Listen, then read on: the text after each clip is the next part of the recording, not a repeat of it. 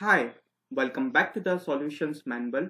In this video, we will solve the problem 8-6 from RC Hibbeler Engineering Statics 12th edition. According to this problem, we have the 180 lb man that climbs up the ladder and stops at the position shown after he senses that a ladder is on the verge of slipping.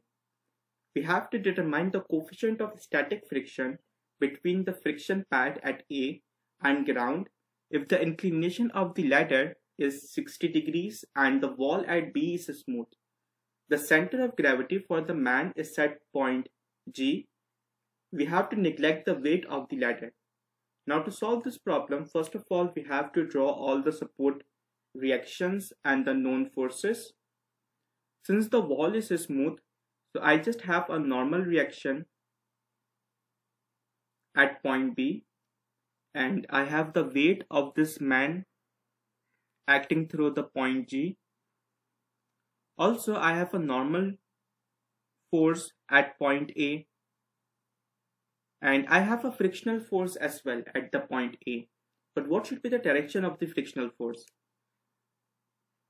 Should it be towards the wall or away from the wall? So we can sense that if the ladder falls, then the ladder will move away from the wall. This will be the direction of motion of the ladder. So the frictional force will act opposite to the direction of the relative motion. So the frictional force will be directed towards the wall. Let's label them. So let's call this NB. This right here is NA. Let's call this FA. And this is 180 lb, weight of the man. Now to begin our solution, we have to consider a condition, that is, since the ladder is on the verge of slipping,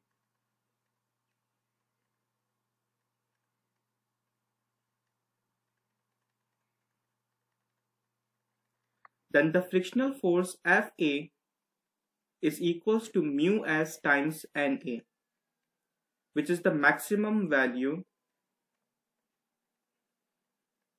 of static friction, also called the limiting friction.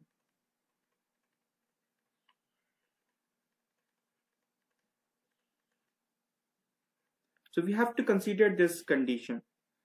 So now we can apply our equations of equilibrium. So our first equation would be summation of forces in y direction equals to 0. I am considering up direction as positive. So we have Na minus 180 lb equals to 0. So from here Na comes out to be 180 lb. But to find the coefficient of static friction, we have to find the Fa as well. For that, we are going to use another equilibrium equation, which is summation of moments at point B equals to 0. I am considering counterclockwise direction as positive. Since the line of action of the NB force is passing through the point B, so it does not have any momentum with respect to the point B. So the NB will not produce any moment about point B. This 180 lb force, which has a line of action, let me extend it. This 180 lb force is trying to rotate the ladder in clockwise direction about point B. So the moment produced by this 180 lb force will be taken as negative. And the moment arm is this 3 feet distance.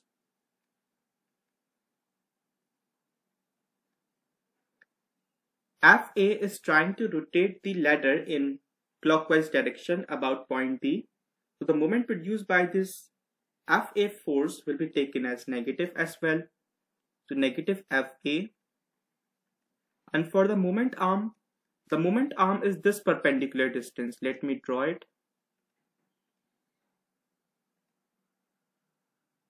This is the moment arm for the Fa force, which we can calculate easily by using the trigonometry. So if I have this triangle, let me draw it separately. This is tan feet and this is the theta, and theta is given as 60 degrees. And I have to find this distance. Let's call this y, which is same as this distance. So y would be 10 sine theta, and theta is 60 degrees.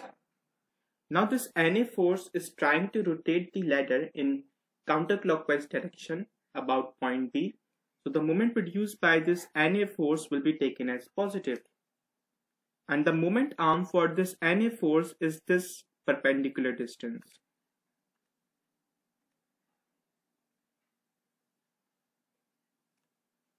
Which is actually the base of the triangle.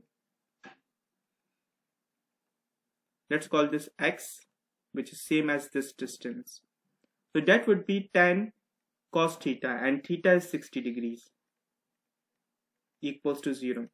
So when I substitute the values, I have negative 180 times 3 minus FA into 10 sine 60 degrees plus NA, which is 180 lbs, into 10 cos 60 equals to 0.